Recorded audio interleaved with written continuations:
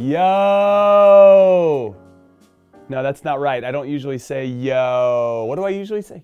Yeah, I know what it is. What am I doing? I'm an idiot. Sí, ¿qué tal todos? Ja.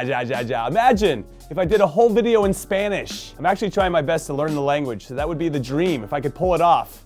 Anyway, yes! What is up, everyone? And because this new year is now upon us, I thought it was only right that I made 20 predictions for 2020 because I got that 2020 eyesight, you know? And this is the part where I realized that joke was better in my head. But before we get into those, I have to give a shout out to this new series that we're doing that I'm really excited about called the Soccer Minute. And it's only a minute long, so check this out. Hello everyone, I'm Jimmy Conrad and welcome to the Soccer Minute. And today we're going to pour one out for Everton. Yes, poor Everton, who truly haven't been the same since David Moyes left. And you remember him, right? The guy who moved on to bigger and better things, which turned out to be getting fired by Manchester United after 9 months, then fired by Real Sociedad after 1 year, then relegated with Sunderland, which got him sacked, or he resigned after 10 months on the job, and then fired and rehired by West Ham? Well, he left Everton in 2013, and sure, times change, and you've got a big, fancy European manager in Carlo Ancelotti now, but it's made no difference in getting your face smashed by your biggest rivals Liverpool, which happened most recently this past weekend when the Reds put out a third or fourth string team against the best you had to offer, and they still beat you 1-0. You guys suck. In fact, since Moyes left, Everton have played 17 derbies against Liverpool, and excluding extra time, that's 1,530 total minutes. And guess how many of those minutes Everton has led? 7. So my condolences to anyone who thinks the Merseyside derby is real because it's dead. Rest in motherfucking peace.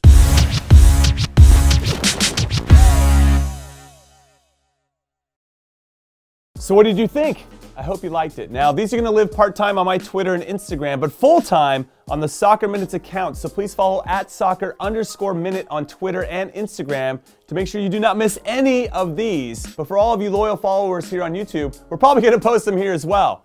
We just got to figure out the best way to make that happen, though I think it's just pressing upload and then pressing go live. We're making decisions over here. If you want to have some input, then put it in the comments. But they're going to be mixed in with everything else, so a big thank you in advance for your support of this new series and for everything that you do for me. I am and will always be forever grateful. But now, with my make-believe drum roll, it's time for my predictions, and I know you love them as much as I do.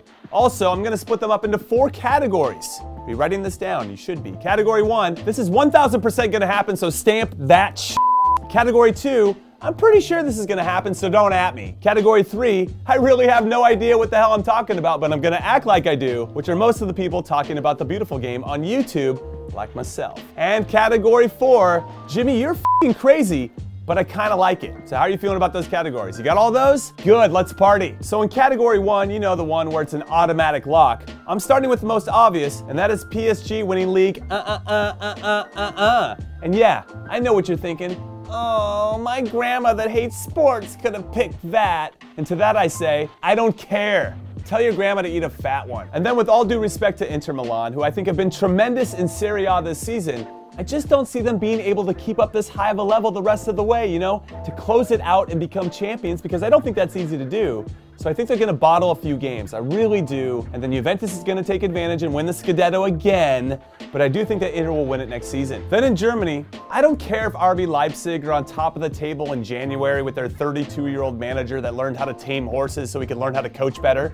True story, by the way. Or if Borussia Dortmund signed potential superstar striker Erling Braut Haaland from RB Salzburg. Bayern Munich, like Juventus, are closers. They know how to win leagues. It's what they do. And I'm saying this knowing that Bayern has an interim manager because I know and believe that this group of players can coach themselves. And finally, my last prediction that I'll stake my life on is Liverpool finally winning the Premier League. It's gonna happen. They have a 13-point lead with a game in hand with 18 games left to go. With this type of quality in their squad, it is a foregone conclusion. So the real conversation is, are they going to go unbeaten and become the next Invincibles? I mean, if they crash out of the Champions League and could focus solely on the league, then it's possible, but I think they're going to have too many competitions to focus on, and I think they're gonna lose one game, but the league will still be there, so an early congrats. Way to go, fellas. And now in category 2, which is, I'm pretty sure this is gonna happen, so don't at me. I'm gonna start with the Copa America, or shall I say, Leo Messi's last Copa America, which will be joint hosted by Argentina, and I think it's his destiny to get one major trophy with his country, so why not his potential last one ever when Argentina is hosting it? It would be a fitting end to his national team career. And keeping it international, the U.S. women's national team will become the first ever women's team to win a gold medal at the Olympics after winning the Women's World Cup. Yes, you heard it here first. It's gonna happen because they have that ambition, baby. Look at their eyes. Last summer is old news, and it's time for a new prize. Like Dr. Seuss over here with a little bit of a beat. Drop a beat. Boom. And you know what? Let's keep it going internationally because I'm picking a winner of the 2020 Euros as well, and I'm doing it right now. And no, it's not England. Sorry, mates. Italy, Portugal? Nada. Germany? You Schweinhunds need to restock, especially in your back four. Spain?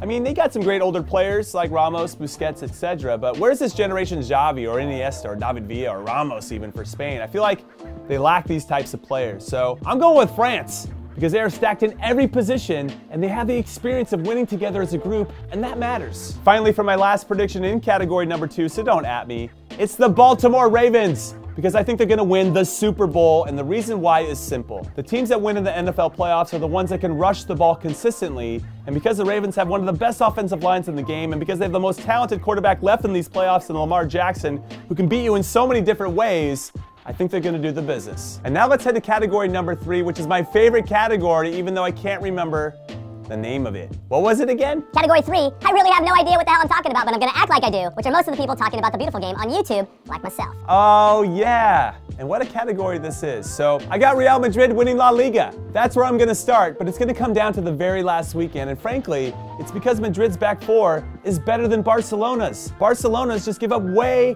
more opportunities, and I think that's gonna cost them some points and eventually the league title, which means Messi is gonna be doubly hungry to win something with Argentina over the summer, which I should have added in before, but I didn't want to give away that I had Real Madrid winning the league. So, yeah. And then on the men's side of the Olympic Games, if Kylian Mbappé and Ousmane Dembélé play for France, it's over. It's done. It's dusted. Thank you very much for playing. But if they don't play, they're still going to win it because they'll most likely play with Camavinga, who I love, Upamecano, Adelaide, Edouard. I mean, these guys are so good and so talented at all levels. There really is no drop-off in quality, which is so impressive to see. So I got France winning Olympic gold. And then up next, my Lakers are going to do the business in the NBA Finals. Now, last season, which was LeBron James's first in LA, he was feeling things out, you know, getting a temperature about who could actually help him win and who couldn't. But this season, and with some better players, he knows what's up. And when LeBron knows what's up, he wins NBA trophies, which would be a huge accomplishment to win it with 3 different teams in his career. So if he pulls it off, I mean, GOAT status confirmed, right? And then I got Atlanta United winning MLS Cup for the 2nd time in 3 years because I think the players got their manager Frank de Boer figured out. At first they actually listened to him, but when it was clear that he had no idea what he was doing because they were struggling big time, the players took it upon themselves to right the ship, which led to a great run the rest of the season last season where they just fell short in the playoffs. Now I feel like they got it really dialed in and really figured out, and that's gonna lead to glory. And finally in category 3, I got Arsenal winning the Europa League. Oh, come on, f you, dude. Now we're gonna lose it. You just jinxed it, you ass. No, I don't. I'm just f***ing with you. Oh, well, yeah, okay. The thing I said earlier about you being an asshole, that wasn't me. I don't, like, someone else said it. That wasn't. Don't fire me.